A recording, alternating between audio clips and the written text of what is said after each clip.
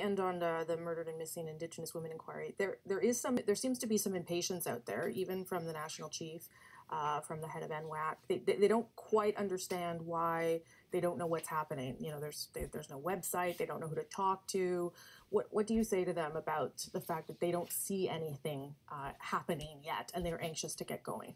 I think probably we could have done a better job anticipating this latent period. We talked about that it probably, because it's not starting from scratch, and there are so many previous reports, the international reports, inquiries here in Canada, that the commissioners need to actually look at the work that's already been done and then develop a work plan, from regional advisory committees to standing up a website to all of the ways that they need to go forward is going to take time, but they've got to do it right. And I think what I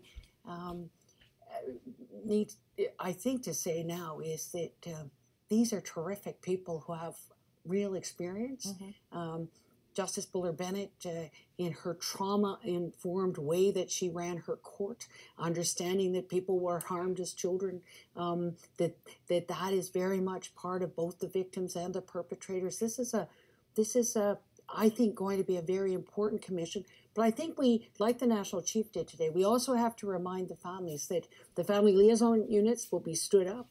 But mainly we've got to get to work on the shelters and the housing and education, racism and sexism and policing, and to me, the most important thing, the overhaul of the child welfare system.